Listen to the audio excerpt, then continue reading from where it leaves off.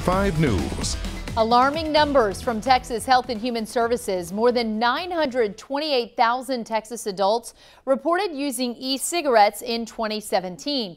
And last year, over 330,000 middle and high school students said they used e-cigarettes too. Thanks for joining us at 6. I'm Lindsay Lippman. Ann Harder has the evening off. As the vaping trend soars, health concerns gain traction. Now, the Army and Air Force Exchange Service is pulling electronic cigarettes and vape products from on-post store shelves. Maggie Lohmiller talks to a Harker Heights vape shop about the military's move. We're really trying to help people. James Isley has worked at Heights Vapor Station in Harker Heights for the past year.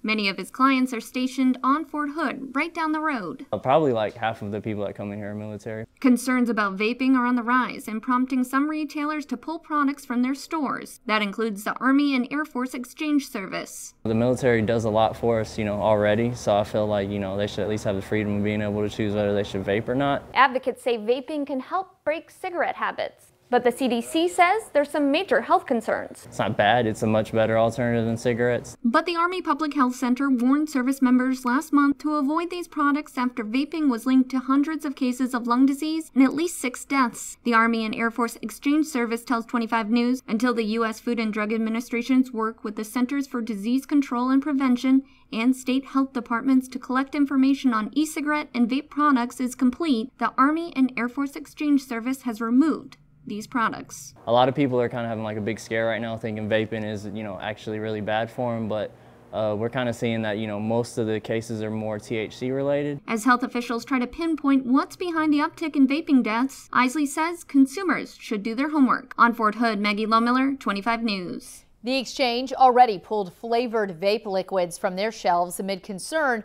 over the product's appeal to underage customers. No word on if or when vapes could make a return to the store.